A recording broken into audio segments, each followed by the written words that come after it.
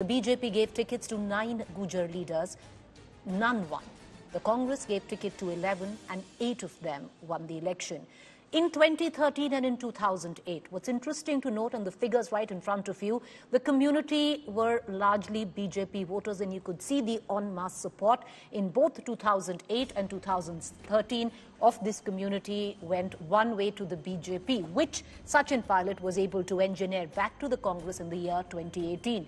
The Gujar vote in this election could once again decide and swing many seats. Therefore, the play.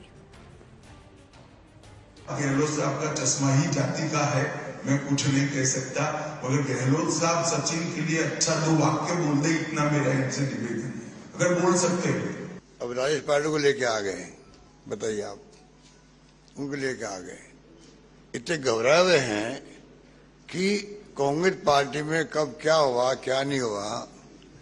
Rajesh Pilot की राजनीति में घसीट रहे हैं, जो स्वर्गीय आत्मा है उनको लेके आप भड़काने का काम करो गुजरों को, गुजर समाज को। और गुजर समाज इस बात को भली भांति जानता है, उनको कुछ लोग भड़का रहे हैं, जिसमें हमारे बीजेपी के लोग ही हैं जो राजेश पायलट को भी लेके आगे घसीट करके। All right, let's cut across right now to our political panelist on what does the invocation of Rajesh Pilot, Sachin Pilot in the dying hours of the election campaign actually mean. Cutting across to Avinash Kalla, senior journalist, as well as Dev Ankur, live from Jaipur, as well as Sharat Kumar, live from Jaipur. Avinash, to begin with you, very interesting because you and I have often spoken of what went down, especially in East Rajasthan, and we're going to give up the political dynamics in 2018, a region which was in the BJP hold in 2013, swept by the Congress, primarily because of social engineering of sorts. The Gujar vote shifted to the Congress thanks to Sachin Pilot. Do you see this as an attempt to counter caste polarize or cut that polarization? There's no doubt in this whole idea that this is an attempt and the last ditch attempt by the biggest campaigner of the BJP to make sure that they can garner as much support in the eastern Rajasthan and with the Gujar vote bank, which is apparently not happy with the Congress party because Sachin Pilot was not made the chief minister. It is a fact that is known to everybody, and even the best of the Congress people have taken it into account. But leaving nothing to chance, the Prime Minister took a shot. And one more thing, Preeti, Mr. Pilot's father, late Mr. Rajesh Pilot, is still very popular. If you go down in the rural areas, in the villages, even youngsters take his name. So very well calculated move to take Pilot Senior's name and say that injustice was done to him and to his son to make sure and cement the vote for the BJP so that the Gujars don't shift away from the Saffron party and remain in the fold, which looks likely the case. And to Sachin's credit, he made sure that the Gujars, Meenas and Jats voted together. And in 4 districts of eastern Rajasthan, BJP could not win a single seat. So if you look at the whole bunch, there are 45 seats. Congress got 42. 2 went to BSP, only 1 to the BJP. So this is the impact, and the the BJP wants to make the most of it. So the statement of Prime Minister on Pilot Senior and Sachin Pilot is very, very calculated. Wanted to make sure that the Congress has always done injustice to the community, not only to Sachin Pilot. Well, let me bring in Sharat Kumar into this conversation. Sharat, 9% Gujar का population है, voting population जो राजस्थान में है, उसके ऊपर भी हो सकता है. क्या जरूरत पड़ गई है भाजपा को, जो बिल्कुल फाइनल आवर्स होते हैं कैंपेन में, सचिन पायलट, राजेश पायलट और जो उन पे नाइंसाफी हुई है उसको इन्वोक करने के लिए? देखिए, प्रधानमंत्री नरेंद्र मोदी को प्रीति कोई राजेश पायलट और सचिन पायलट से सहानुभूति नहीं है. ये जो ईस्टर्न राजस्थान का इलाका है, धौलपुर में 1 सीट आई थी मात्र बीजेपी को, वो शोभा रानी कुशवाहा का, वो भी भाग गई. दौसा साफ, भरतपुर साफ, करौली साफ, सवाई माधोपुर साफ. तो आप देखिए पूरा का पूरा जो अलवर में साफ, तो अब पूरा का पूरा ईस्टर्न राजस्थान साफ कर दिया था सचिन पायलट ने. वो एक कॉम्बिनेशन बनाया था उन्होंने जाटों के साथ, एससी के साथ, मीणा के साथ. सामान्य सीट पर जो दौसा है वो रिजर्व सीट नहीं है, लेकिन वहां से वो मुरारीलाल मीणा को जिता कर लाए।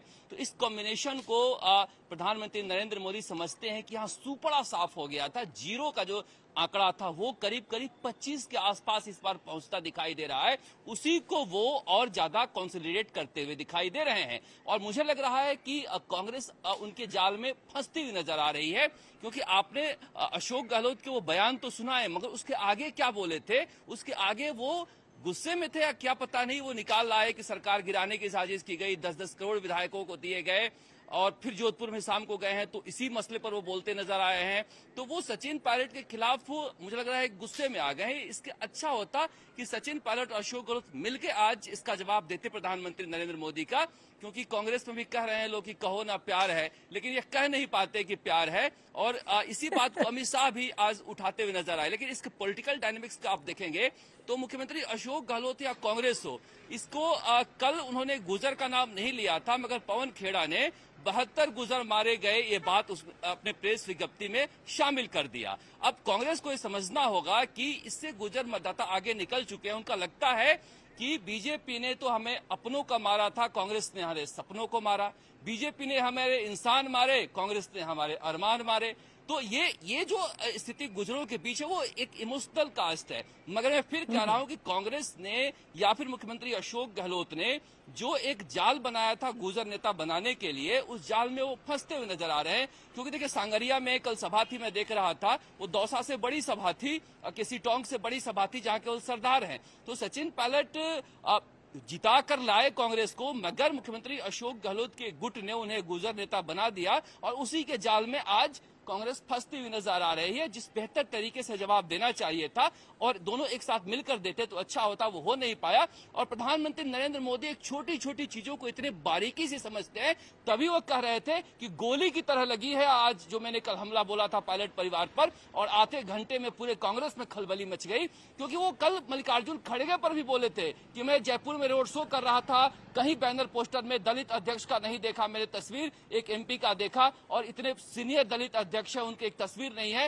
मगर कांग्रेस ने उस पर रिएक्ट नहीं किया, पायलट पर रिएक्ट किया है, क्योंकि पायलट नाम राजस्थान की राजनीति में अभी भी बहुत महत्वपूर्ण है। हमें नहीं लग रहा था कि इस तरह से सचिन पायलट की धमक मुद्दों के आधार पर हो जाएगी, मगर हाँ बीजेपी के लिए सूट कर रहा है कि अभी भी कांग्रेस का कोई नेता है जिसकी रैलियों में सबसे ज्यादा भीड़ आ रही है किसी भी इलाके में, तो वो सचिन पायलट है। और बीजेपी को अच्छा सूट कर रहा था, जिसे रिसर्च के बाद ही मुझे लग रहा है कि प्रधानमंत्री नरेंद्र मोदी आज दूसरे दिन भी लगातार हमला करते हुए नजर आए हैं और कांग्रेस सफाई देती हुई नजर आई है।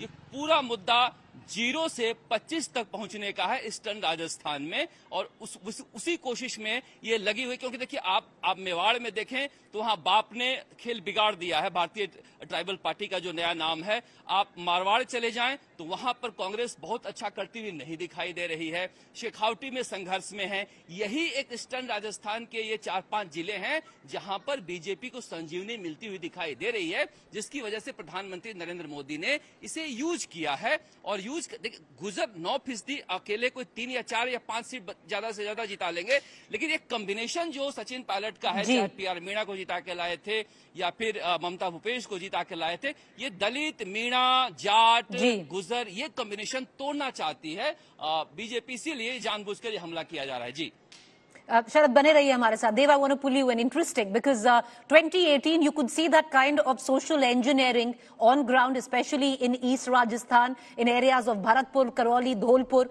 where usually the Jats, which would have never gone with the Gujars and the Meenas or the SCs, voted alongside Gujars at that point of time. This time, things seem a tad bit different, and commentary such as this will only fuel that divide.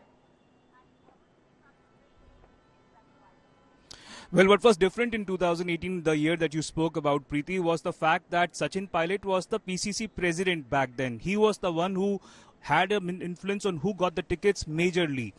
Some of the Gehlot's loyalists were given tickets or fought as independents when they were denied tickets by the Pilot camp. Narendra Modi invoked the ghost of how things panned out when Rajesh Pilot was very much there in the Congress, thinking that this will work to the advantage of the BJP. My sense on the ground, Preeti, is that Rajesh Pilot, the pilot senior, passed away in 2000. But what happened 8 years later? 72 Gujars died because of the firing when Vasundhara Raje was there at the helm of affairs. Now, this thing probably will backfire, Preeti. My sense on the ground is that, this could have done the work of rubbing salt into the wounds of Gujars. They still remember what happened back then. The other important thing that Ashok Gehlot spoke about, Preeti, was the fact that 1% reservation initially and later on a total of 5% reservation was given to Gujars when Ashok Gehlot was the chief minister. So, one more important point, Preeti, is that, in this last leg, when less than 40 hours away from the start of polling in Rajasthan, talking about all of these things can really sway the floating voters. And as per an estimate, there are still about 15 to 20% of the voters of the electorate who can be considered as floating voters who could have gone to or who could go to either side. Now, by speaking in those terms and speaking about the Gujars and what happened during Rajesh Pilot's time, Narendra Modi could have probably, done a faux pas, and those voters who were still undecided could move towards the Congress rather than deciding on what Modi said about Rajesh Pilot and thereby deciding not to vote for the Congress. Preeti? Well, interesting. Two very diversionary views, Mr. Kala Avinash. If you look at it, you have Sharad there stating that this could be the final push from 0 to 25, especially in an area that Congress swept the last time around. They've actually suggesting this could actually backfire and unite the Gujars where the Congress and Sachin Pilot is concerned. See, there is no denying the fact what Sharad said is pretty much the idea that they want to capture the maximum number of seats. They want to take it from 0 to 25. Will it backfire or not, Preeti, we'll come to see on the 3rd. But there is a resentment and what our friend Dave said, that Mr. Pilot Senior died in 2000 and there's a lot of time. But he's still very popular. Go to the inner villages. I've met people who have shown me pictures with late Rajesh Pilot. So it's just the idea of invoking. A politician till the last will go and try out everything. When we have played the Hindutva card to the core, when we have done everything else, this is another chance where we can get vote. And I tell you, this is the only region, we have been talking about it for a long time. If the election swings in a certain way, Eastern Rajasthan is the key. And the Prime Minister wants to make sure that he leaves no stone unturned. And that's the reason why another shot was fired today in Bhilwara. So I think, yes, what will happen, we'll come to know on the 3rd, but no denying the fact that they have turned it on and people in that particular community just adore these two leaders. And well, we said 72 people died. Look at it. Colonel Baisla, who led the entire charge, his son is also fighting from Devli Uniara. So BJP is pushing everything. They put Kirodi Lal Meena out, they put Vijay Baisla out, trying to do their engineering that Meenas and Gujars vote for the BJP, and now this war of words. Well, it's interesting because you are right. The kind of goodwill that Rajesh Pilot still enjoys is unparalleled, especially where the Gujar, belt is concerned. I know, I was in a village in Dausa, and some 10, Gujars there told me that yahi baitkar Rajesh Pilot apna pyaz ka फोड़कर बाजरे की रोटी पे खाया करता. So it's that kind of connect that they actually feel where Rajesh Pilot is concerned. But Sharad, मैं आपसे फिर एक सवाल करूंगी, क्योंकि प्याज का जो मैंने अभी मेंशन किया वैसा ही है ये चुनाव. अगर आप देखें, बीजेपी बहुत लेयर्स हैं बीजेपी के कैंपेन में. अगर ऊपरी एक बहुत बड़ा हिंदुत्व का नैरेटिव है कि लोग रिलीजन के कास्ट के ऊपर रिलीजन पे वोट दें, नीचे जैसे कास्ट प्लेसमेंट की गई है, कास्ट इंजीनियरिंग की गई है, वो भी देखने को मिल रहा है. आप बिल्कुल सही कह रहे हैं प्रीति. बीजेपी ने इस चुनाव को चाहा था कि हम रिलीजन के आधार पर ले जाएं, रिलीजन के बेस पर, लेकिन वो मोमेंटम बन नहीं पाया.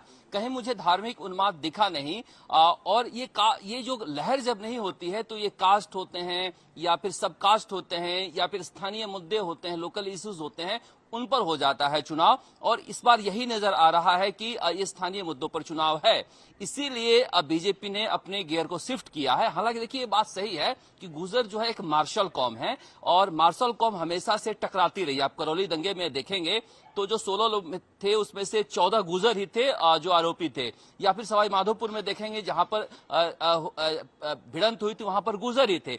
तो ये, या फिर आप देखेंगे जब मस्जिद में मारे गए थे 10 मुस्लिम फायरिंग में पिछली बार गोपालपुरा कांड में, तो उस समय में सारे गुजर और मुसलमान ही भिड़े थे। तो एक मार्शल कौम है और बीजेपी के कोर वोट बैंक थे जिसे सचिन पायलट ले गए हैं। अब राजेश पायलट उनके लिए एक भावनात्मक इशू है, आस्था जैसे सवाल है, और सचिन पायलट उनके लिए एक अरमान है। वो मैं देखता हूं तो वो सचिन पायलट को देखने आते हैं सुनने से ज्यादा। तो ये एक स्थिति वहां पर है और बीजेपी को ये अगर आते हैं तो इनकी मारक क्षमता बढ़ती है। जहां पर ये रहते हैं कहा जाता है कि अगर 100 वोट है तो 110 भी पड़ सकते हैं। ऐसा राजस्थान में कहावत है कि एक ऐसी कौम है जहां पर घर में कोई मौत हो जाए तो कहते हैं पहले वोट डाल के आएंगे फिर चलते हैं शमशान। तो इस मामले में भी बहुत ये जागरूक हैं। तो मुझे लग रहा है कि बीजेपी इस चीज को समझती है, इसीलिए इस बार कम से कम उस बेस को शिफ्ट करना चाहती है। अब कितना इसमें कामयाब हो रहे हैं नहीं हो रहे हैं पता नहीं, मगर आखिरी में ये जानबूझकर, ये वेल कैलकुलेटेड प्लानिंग के साथ प्रधानमंत्री नरेंद्र मोदी ने आखिरी 2 दिनों में इसका इस्तेमाल किया है। और उनकी नजर में सिर्फ पूर्वी राजस्थान है जहां पर 32-36 सीटों में से कम 0 जो था, उस जीरो में उसके आगे जितने भी अंक लग जाएं, 10, 20, 30 जो भी लग जाएं। And that's where they'll get their maximum gains from. Dave, you know, the fact is we can talk about what the BJP has done in the dying hours of this campaign to try and turn the narrative and split, you know, what could be a polarization of caste and split that where the Gujars are concerned. Having said that, Dave, could the Congress have dealt with it better? Should the counter have not come both from Sachin Pilot and Ashok Gehlot together, other than, you know, one statement by Pilot yesterday and today a press conference by Mr. Gehlot? Well, Preeti, completely agree with Sharadji when he says that it is a well-calculated move. That is what it seems to be. But I've spoken with several people close to Ashok Gehlot, and they mentioned to me that Gehlot was to leave for Jodhpur today itself. Today was the, you know, before 5 p.m. he could have campaigned or held the last leg of rallies, given the last shot towards his campaigning, and that's what he indulged in. So perhaps we are not very aware about whether Pilot was called by the Chief Minister's office to join him for the press conference or not, and whether he made himself unavailable or not. But, you know, circumstances could have been, you're very right out there, Preeti, when you say that things could have been better planned, but perhaps in the last leg and trying to, you know, outmaneuver, outdo the Prime Minister, this was perhaps thought to be the best way out. But, you know, having said that, you know, perhaps people would really want to know who has been the scriptwriter for the Prime Minister, because as I mentioned, Preeti, there is a certain section of the community, the community that Sachin Pilot comes from, who was in a dilemma, who was in a catch-22 situation, especially because they know what happened for the last 4 years. They know how their leader was relegated, not given the post he really aspired for. And that dilemma perhaps could have been, you know, worked upon by the BJP in a different manner. That did not happen. And by the comments that Prime Minister made, they perhaps would have swayed towards the Congress. Some of these people earlier told me that is bar Congress ko maza chakhayenge. Whether that sentiment will continue towards the polling date or not is something. Well, we'll only know. We'll only know when that last vote is counted. I appreciate all three gentlemen for joining us. Thank you. We're going to keep a keen eye on all developments. For the rest, you can catch all the action of our live report.